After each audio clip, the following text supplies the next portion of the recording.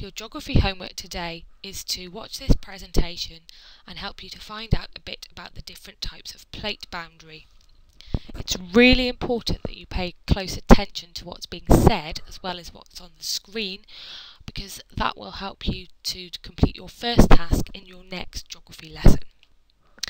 There are three main types of plate boundary: convergent boundaries, divergent boundaries, which are also known as constructive boundaries, conservative boundaries, and they're also known as transform boundaries, and these are our three main types. However, convergent boundaries, there are three subgroups. But all convergent boundaries have two or sometimes more plates moving towards each other. The heavier or more dense plate will often slide below the lighter plate. This causes a number of things to happen. As the heavier plate slides underneath, it causes friction, which heats the plates to extraordinary temperatures, causing melting. This melting is known as subduction. The other thing that this does is, as the plate slides underneath, its movement is never smooth. This will cause juddering and vibration of the earth, and we'll see earthquakes. Other earthquakes are caused at subduction zones by movement of magma. And what happens here is the melting plate causes a build-up of magma in the Earth's mantle. This magma then starts to make its way to the surface through the crust. This movement of magma will also cause earthquakes. As the magma moves up to the surface, it forms a volcano. At these subduction zones, which is how we might call these points, there are earthquakes and very violent volcanic eruptions.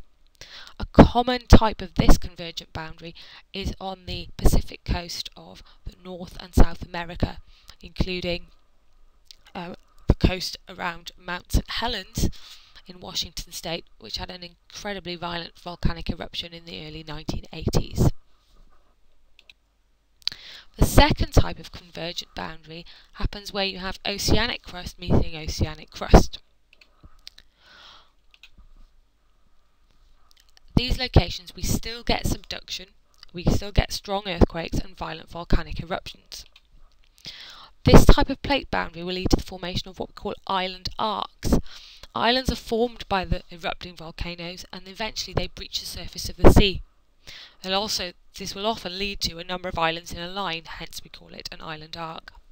A famous example of this type of island arc is the Ryukyu Islands, which are just off the coast of China in the East China Sea and lie south of Japan.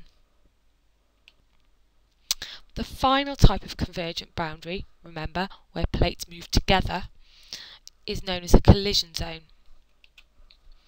This is where we have two plates made of continental crust. There's not really any subduction, so there's no volcanic activity, and there are few earthquakes. The most famous of these type of convergent boundaries is at the Himalayas. At this point, the Indian plate is pushing into the Eurasian plate, and this is causing folding of the material that lies between. This sedimentary rock is pushed upwards, forming the Himalayan mountains. Because it's sedimentary rock, previously it was underneath a deep sea. Therefore, we are able to find fossil remains on the top of the Himalayas.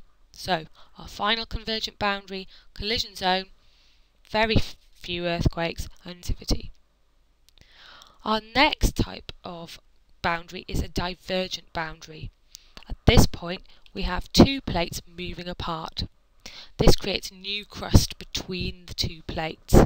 In fact, it was this type of boundary that we eventually started to put two and two together and come up with a decent theory of plate tectonics.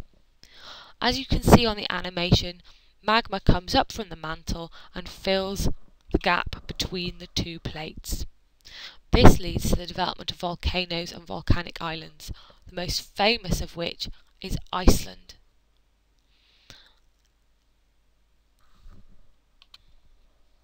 Our final type of plate boundary is our conservative boundary or transform boundary. At this place, the two plates move alongside each other.